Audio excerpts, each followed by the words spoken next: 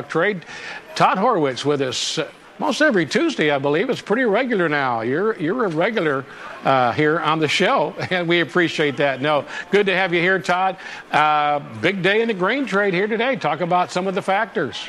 Well, they're going higher. You know, Mark, we look at it over and over again, and we continue to try to remind everybody that more importantly is the technical aspects of the markets, and when markets find a level that they can no longer either go up or down, and in this most recent case it's lower, that most likely the path of least resistance would be higher, and that's basically what we looked for all the way along. We kept saying that, let's look for these levels, because again, there's been a lot of pressure and a lot of reasons that prices could have gone lower.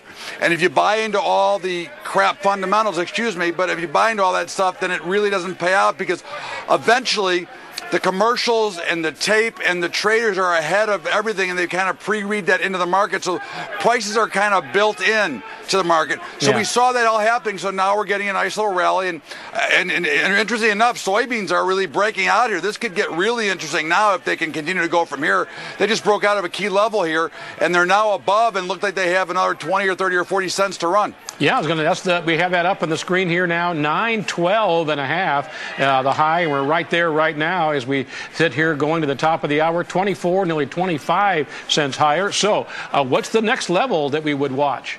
I think you can look for possibly 950 to 960 now. Again, they're breaking out. If you take a look at a chart, I don't know if you have one up on the screen, but if you take a look at a chart, you can see they were really consolidating, and we kept saying every time they come back to 960, we want to look to be a buyer, and every time they get up around the $9 level, we're not going to get short, but maybe we'd look to take some profit.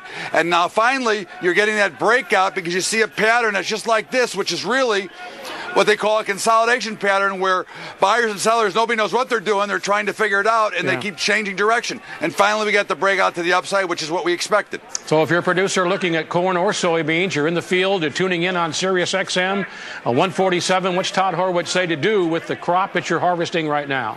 Well, I think you want to, if you're afraid or you want to take some off the table, you can certainly sell some, but I think you want to let these go. I believe there's still substantially room on the upside. I think corn hasn't broken out yet. It keeps stalling at $4. I think you're going to see higher prices. I think that when the economy starts to turn around and when we start to see some better times, I think you'll see higher prices. Now, again, it doesn't mean we're not going to churn and see some pullback to the downside. So if you're concerned, you can certainly sell some.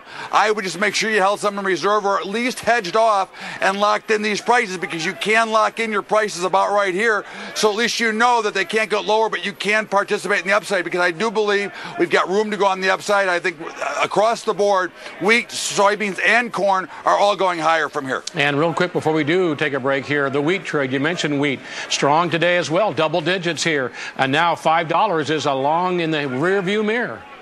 And I think that's what you look for. I think you look for in wheat, I think you look for about 530, 531. That was the high we made a couple of weeks ago. I think that would be an area that I would not, I'm not shorting any of these at all. I'm only looking for spots to buy. At 530, I'd look to maybe lighten up, maybe sell some. But again, I do believe that these will indeed break out as well and go higher. Very good. Todd Horwitz, we'll take a break. That's 530 there. December right now, 521, 520 a bushel, 13 cents higher. Take a break, come back and check the livestock trade. Not as friendly there of late. We'll see if anything has changed in 1 minute.